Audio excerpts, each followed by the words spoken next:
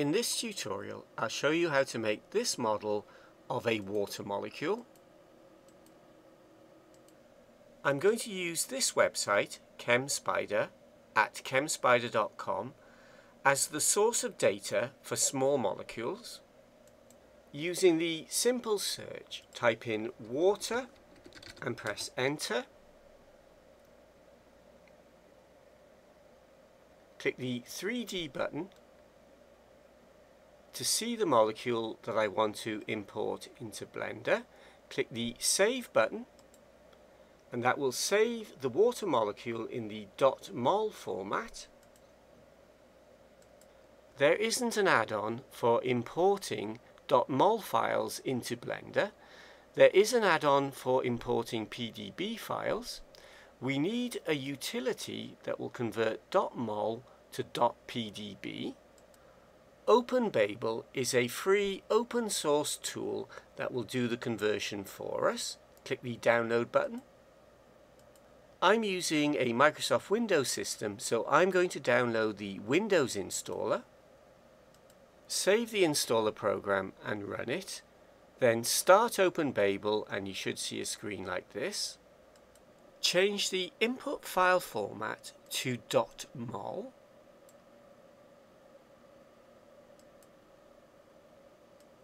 Click the three dots and go to the folder where you downloaded your water molecule.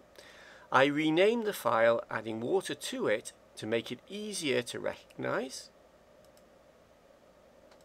The .mol files from ChemSpider are text files that can be opened in any text editor or word processor, including Windows Notepad.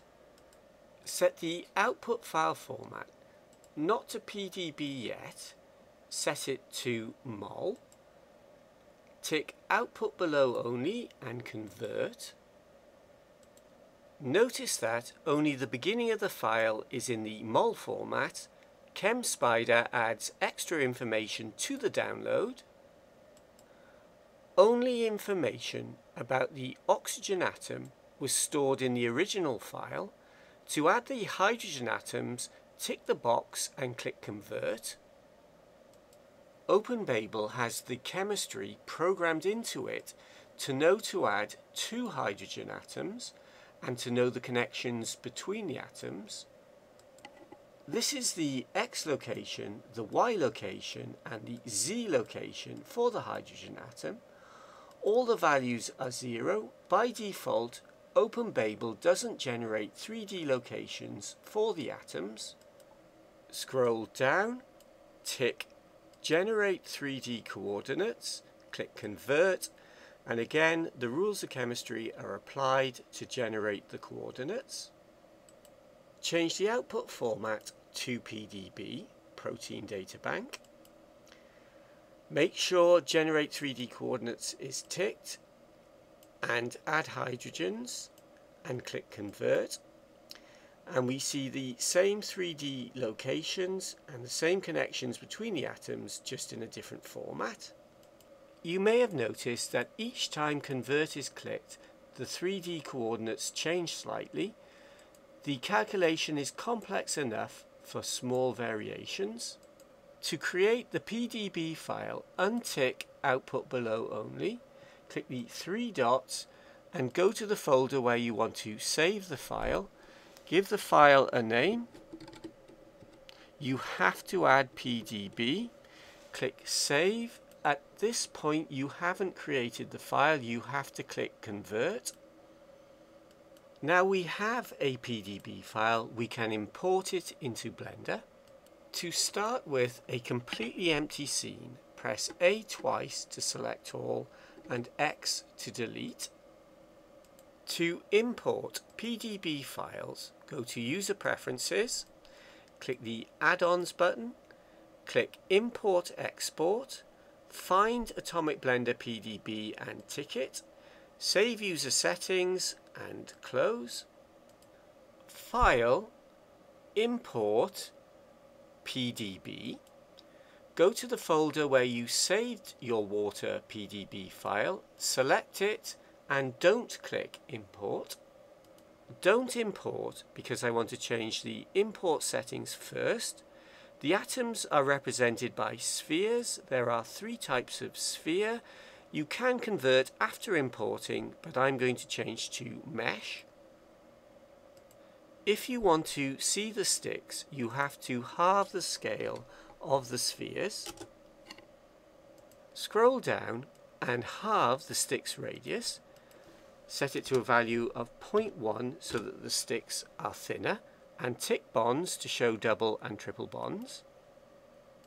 It's worth saving the settings as a preset. Click the plus, give the preset a meaningful name. I'm going to call mine Mesh Half for mesh spheres with half scale. Now we can click Import. If we zoom in with the mouse wheel and drag with the middle mouse button to rotate the view, we appear to have 2 oxygen atoms. The Pdb add-on uses a technique called Dupliverts or Duplication Vertices to generate the model. Press A twice to make sure all is selected. In the Object menu, Apply, Make Duplicates Real. We can now select the master oxygen atom from which all the duplicates are made, and we can delete it. Press X. We can select the master hydrogen atom and delete it, and we can select the cylinder that is duplicated to make the sticks and delete it. It has multiple parts, so you have to keep selecting and deleting. Select one of the atoms, press A twice to select all, click Join, go into Edit mode, scroll down, click Remove Doubles, go back into Object mode.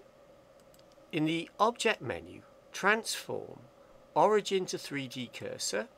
In the Object menu, transform Geometry to Origin. In the View menu, toggle Quad View.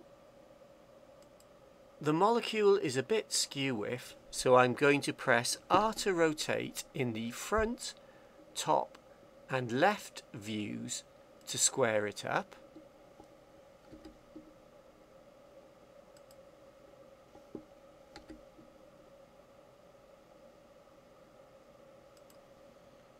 Scroll up and set shading to smooth. Click the Object Data Properties and give the model a meaningful name. In the View menu, toggle Quad View, and there we have our model of a water molecule.